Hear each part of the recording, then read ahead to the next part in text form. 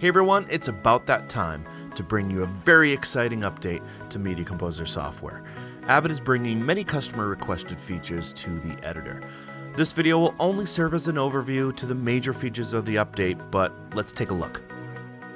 The first feature that we'll talk about inside Media Composer software is the ability to perform a background render. Like the addition of background transcoding in Media Composer 7, now you can render effects in the background while you continue to work. Just go to Render Effects as you normally would, mark the checkbox in the Render Effects dialog box that says Run in the background, click OK, and keep working. The sequence will auto-link when the process is finished.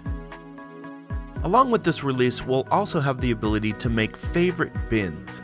This means you can make a bin or bins that act just as normal bins do, yet they're accessible regardless of what project you're in.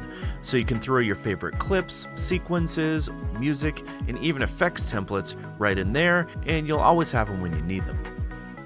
To make a favorite bin, first get into your bin settings in the project window.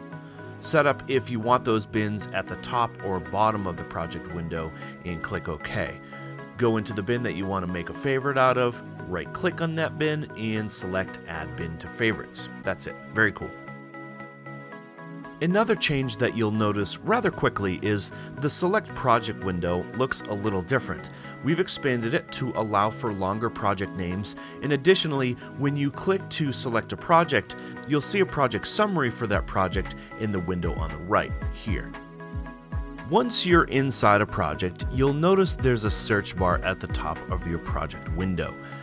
Now you can use that to filter out bins in the project window by typing in text that matches up what you're looking for. This is great if you have a large number of bins in a project and you want to find exactly what you're looking for fast. This search feature is related to markers.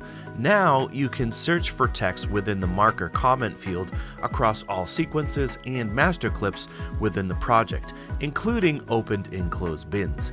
Just hit Command or Control F for Mac or Windows respectively and click on the Markers tab. Type a word or phrase into the search box. You can use some filters if you wish and hit Find.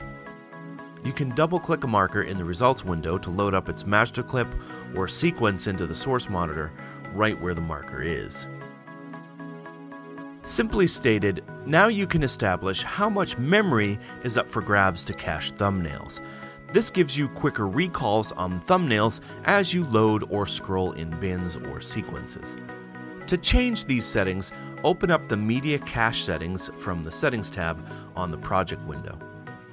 Change the location of the cache if you wish, enter values for the disk and memory cache sizes, and click OK.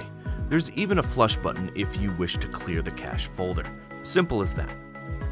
For a full list of all the new features inside the Media Composer 8.2 release, check out the What's New guide inside the knowledge base at avid.com. For more videos like this, you can always check out avid.com/how-to.